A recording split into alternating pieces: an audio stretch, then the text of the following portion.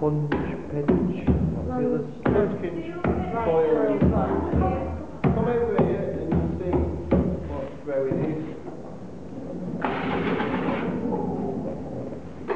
Okay, for throwing, we'll do throwing later on. It's better to get a feel of the clay before you have to go. I mean, we can navigate it if you want. You moisten your wheel head. This is already moist because I've been throwing on it already. That helps the clay stick. Get your ball of clay. Make sure there's no cracks in the clay. So there's no, you see where this has got creases here. That, if that's on the bottom, will promote cracking. It doesn't matter if it's on the top, you're going to smooth that out as you work the clay. So it's just a good and then get your wheel going, and the water is your lubricant. So the first thing you do is give it a little push down. That creates a seal on the bottom, which stops any water going underneath and allowing the clay to come off the wheel head. The first thing to do is get this wheel running, this clay running nice and true, so there's no wobble, because you don't want to wobble it apart. The easiest way to do that is give it a little puddle, just to lift it up, and bend it over, push it back down. And that brings the clay into the middle of the wheel. So you can do this as many times as you want. If you can feel air in it or lumps in it, you're better off doing that several times to pop the air out. So once you've got this running true, the next thing to do is push your thumb in. So using this hand, push this thumb in. Don't use the power of the thumb, because they'll put a lot of strain on your thumb joint and it'll promote bad joints. So it's very, very relaxed as well. I'm not tense, I'm not struggling with it. You'll be very relaxed. Just push your thumb in. And the other thing is, using this hand, and you're always triangulating, you can sort of sense where the depth of the pot is. So I've gone down to around about a centimetre, and I want to stop there. If you're unsure, then we pull it out. If you're unsure as to the depth of your pot, stop going down. Because if it's too thick, you can always turn away at it like you do in wood turn. If it's too thick, there's no you can do about it. We pull it out into a little dog bowl like this. This is what we do for all pots. And then flatten off.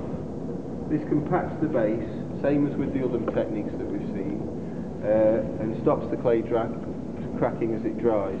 Next thing we're doing is using the heel of this hand, pushing forwards, using 3 fingers on the inside, the little finger on the outside and the thumb on the outside, with picking up the weight of clay and bringing it up into a little cone.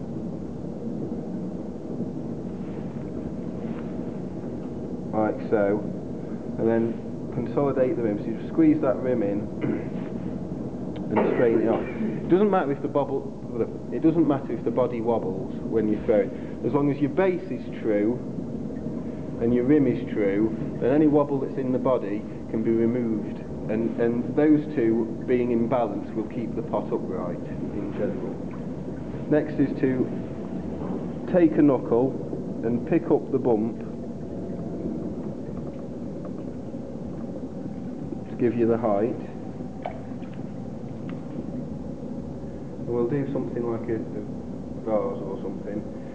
So if you start off with so it's wide base and gathering up the base and going tall for something tall like a vase or a cylinder. For a bowl, you start with a narrow base and then the rim flares out. So just take that once more to make sure we've got the height we want.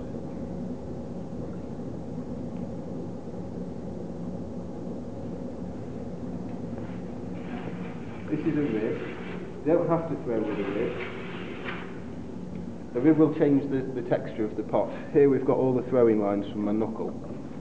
If you don't want the throwing lines, use a rib. The old people used to use real ribs, the old potters.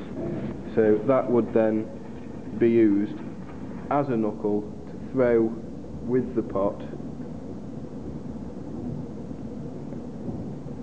and smooth off what was happening. Always sponge out your water. The water will soak up. Don't leave any clay wet unless you're wanting it to turn into sludge and recondition it with the plaster bath. water will soak in and it just separates the clay particles. And that is basically what you'd be doing to throwing if you're wanting to go at throwing. So, have we all decided what we want to make? Thank you for that. That was beautiful.